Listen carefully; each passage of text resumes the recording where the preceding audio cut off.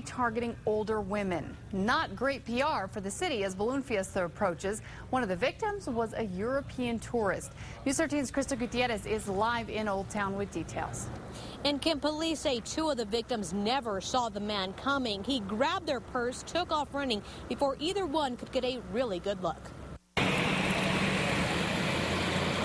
On the busy sidewalks of Old Town in broad daylight, police say someone is strolling for victims, targeting older women, grabbing their purses and running. I heard a scream, and then I heard somebody say, "He's taking my purse." Paula Duvall knows firsthand how violent this crook can be. 3 weeks ago, Duvall says a woman's screams echoed throughout the alley near her shop. Rick ran out, Butch ran out, I ran out. As she turned the corner, she saw an elderly woman on the ground and a man jump into a car. The getaway car was right there.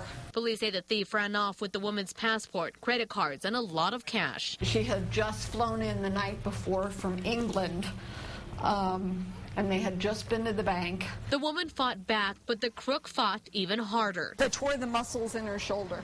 Police say it was a second violent purse snatching in Old Town Plaza within a week. Investigators don't believe the crook is only strolling for victims here. Last week, State Senator Mary Jane Garcia became his third victim, a couple of blocks away just outside Hotel Albuquerque. She held on.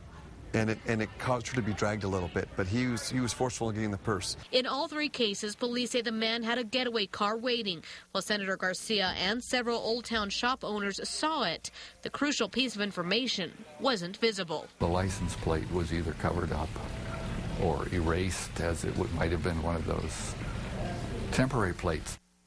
And police say the only description they have of the man is that he has dark hair, light skin, and could be between 5'10" and 6 feet tall. For now, shop owners are on high alert, especially since the Balloon Fiesta, the biggest tourist event, is just around the corner. Kim, back to you. Okay, thanks, Crystal. Now, witnesses told police the getaway car is either dark gray or blue, about 30 years old, and has temporary tags.